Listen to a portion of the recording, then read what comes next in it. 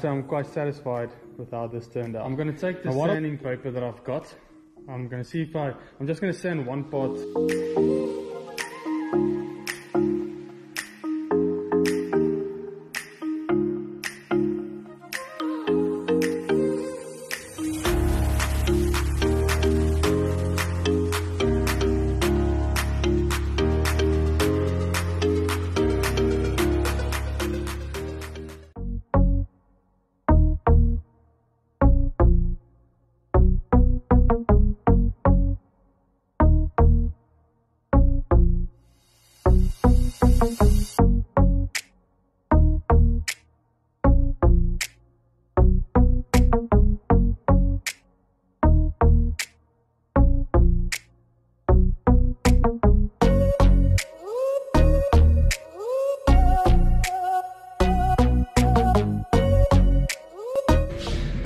What's up guys, and welcome back to the channel. Now before we can get into today's video, I've quickly got a chainring swap I need to do from the factory one onto this C6 34 I believe 34 oval chainring, and we're going to swap it over.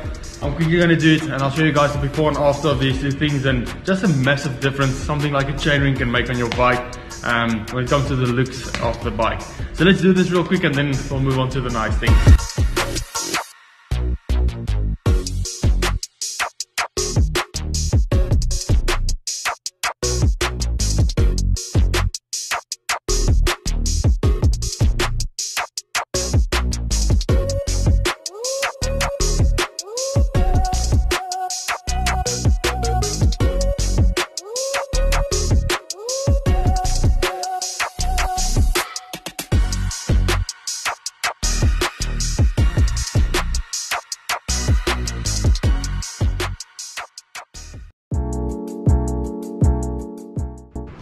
Alright guys, so we are back on the carbon frame, the one that we've repaired. Now if you don't know about this, go check out the videos. It's quite interesting how we do it. I don't show the whole process, but it's very, very interesting to me. And we've been sanding half of my life away. But like I said, I'm doing this between work. Now, there is a few things that makes a massive difference. I thought it's super expensive to buy water sanding paper or sanding paper that's water based. They call it silicone carbide waterproof abrasive paper. Now that makes a massive difference when it comes to sanding your frame. It leaves it super smooth. It looks like this most of the time. All the clear lack and everything that you're sanding off, so you can just wash that off afterwards. But it makes a massive difference in leaving the frame nice and smooth. Now what I've done is I've actually, the front triangle I've polished. We've sanded it down, I've polished it again. And then what I did is I put some clear lacquer on there. Now unfortunately I made one little mistake just now when we put on the clear lacquer. A small little piece of paper got stuck into the frame, and I'm not known to have this steadiest of hands, and when I tried to take off the piece of sticker or paper, I kind of touched the clear lacquer. So I'm gonna have to do that again, which is not bad, but guys, the results are super good. It's very satisfying, but I must say this, it's a lot of work. So the guys that do this for a living, for work, it's what they do. That's why they charge so much. I must say, you spend this much hours on something and want it to be perfect, because you can see all the small defects like that. And so if you send your bike to someone to do and they charge you quite a lot of money, it is worth it. Now I'm going to show you guys the front triangle at the moment. It is still wet, so I can't touch it, but what I'll do is I'll take it inside the store when it's dry, and I'll show you guys all the extra things I did. I did a few things that's quite nice to the frame, but for now, let's just enjoy how cool this frame looks. It looks like glass almost, and I'm very, very happy at the moment. Let me show you.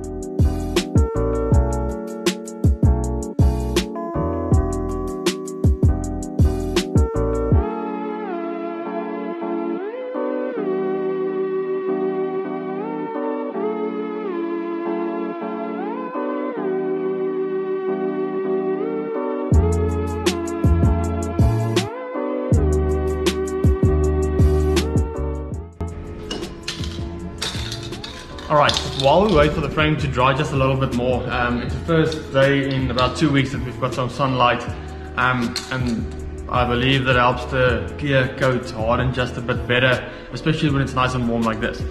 Now, while we wait for it to dry a bit so it's more movable and we can handle it a bit easier, what I've done is at the bottom of the frame where all the stones will hit the frame, and at the rear of the frame, especially where the tire will throw all the dirt and hit the frame there, I used a spray paint that I've used before, and it's very, very durable. And I've used it on shiny objects. For example, I've tested it on a spoke. I've sprayed a spoke and it sits onto that spoke without sanding the spoke or anything. So that's a very, very nice thing. Now, what's nice about this spray paint is aerosol spray paint.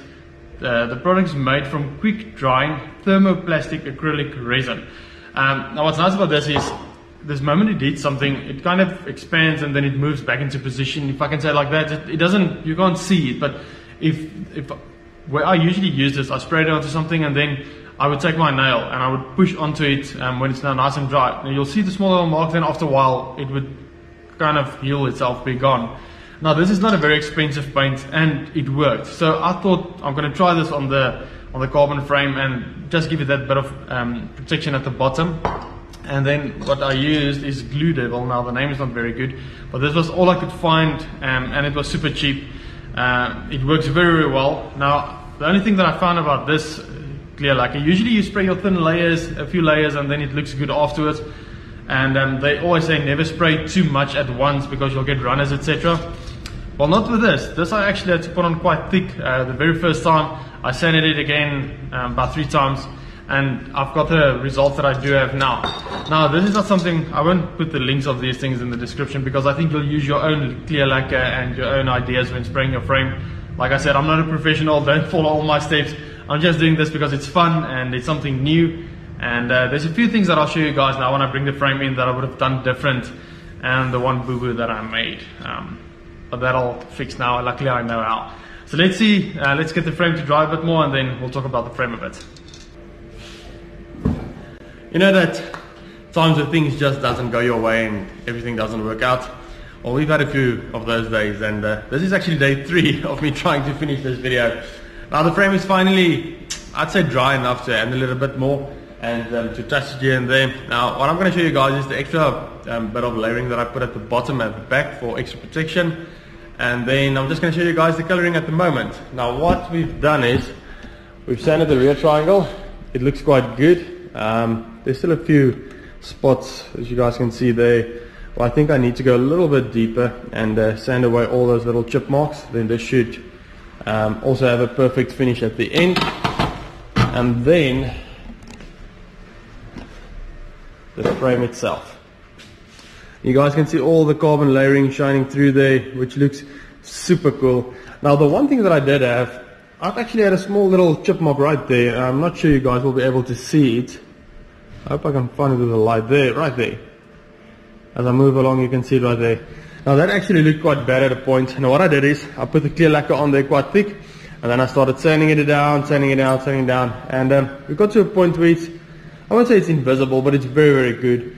And then the other small little imperfection I've got there is a small little line running through there, and then it's got 2 little dots. I don't know why I've been sanding this every time, and I've sanded quite deep actually, and I thought I'm going too deep with that, but it still made that little line with the 2 dots, and I thought I'd just throw on a sticker over that and call it a day. And then the sad thing is I don't have a super cool spraying booth and whatever, so unfortunately while hanging outside to dry, there's a few little particles and dusts and whatever that landed on there. You can see there's one there, and as we come through one every now and again you can see one there. On the down tube there's quite a lot, but the thing that I've read is you can actually polish that out. So with a good polish and the good rag or whatever, you will be able to get out. The one thing I need to remember, and I need to keep on telling myself, that I'm not finished with this, unfortunately. We're still going to put on the decals. We need to put some decals on top here. So I will be covering this little imperfection here. Like I said, you can't even see it or feel it, but I know of it.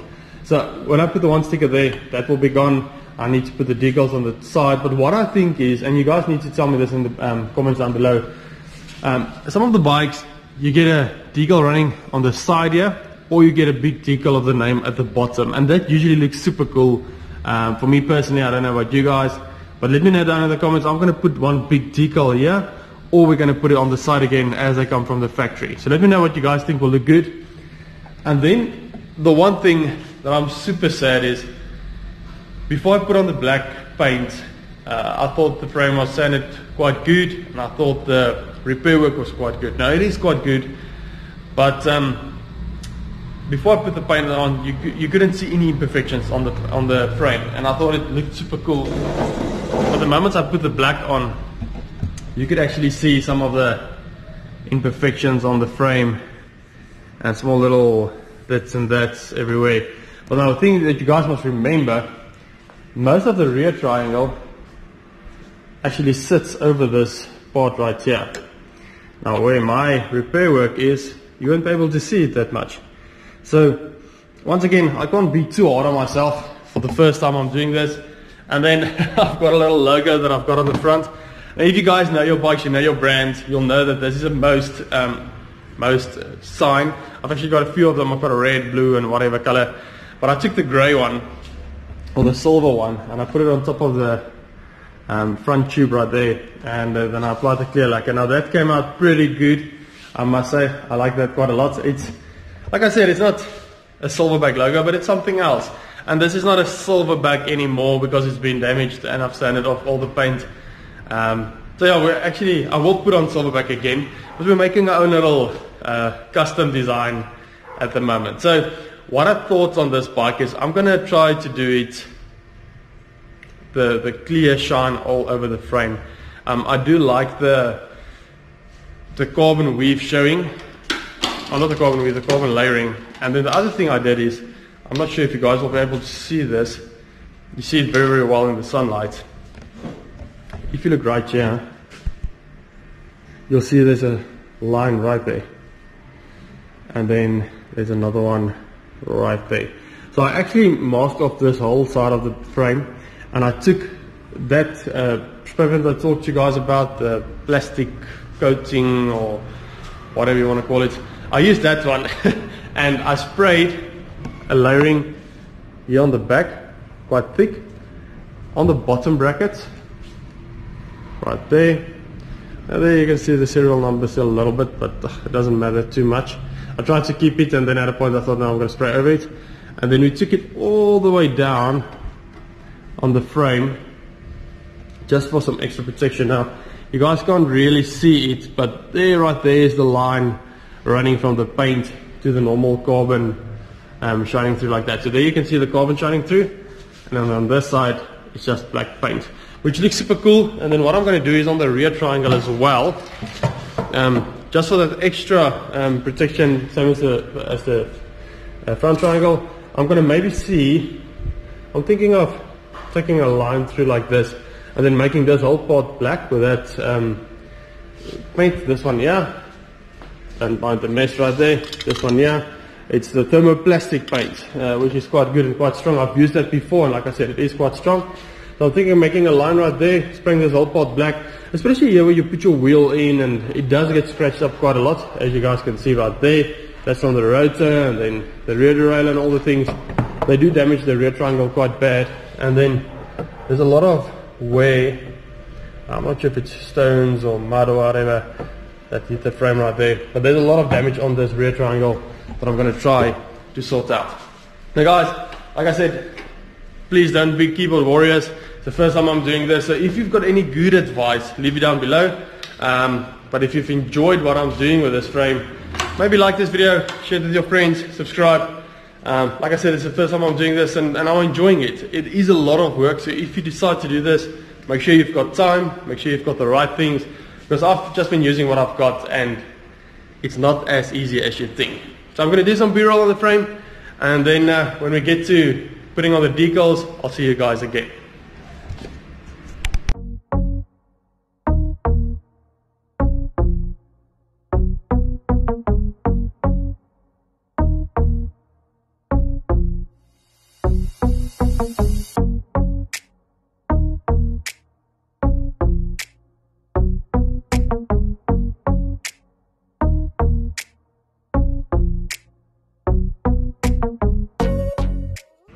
So guys, thanks for watching the video with me, or making these videos with me, I guess, because I do take a lot of comments from you guys and I do take a lot of things into consideration when I do these videos. But this is way out of my comfort zone, and but I've been enjoying it. We'll get back into how-to videos and all the repair videos and so on once again. I've actually taken a small little breather this week, and that's why I haven't uploaded for almost a week now. But I'm going to put this video up. I always say when I take a breather or a small little break, it feels so uncomfortable making a new video and you feel out of rhythm and whatever. So yeah, this will be the first one getting into it again. I usually upload about 3 or 4 videos a week. So if you guys do enjoy it, go check out all the other videos, share it with your friends, subscribe and like, and leave some good vibes down in the comments. And I'll see you guys on the next video.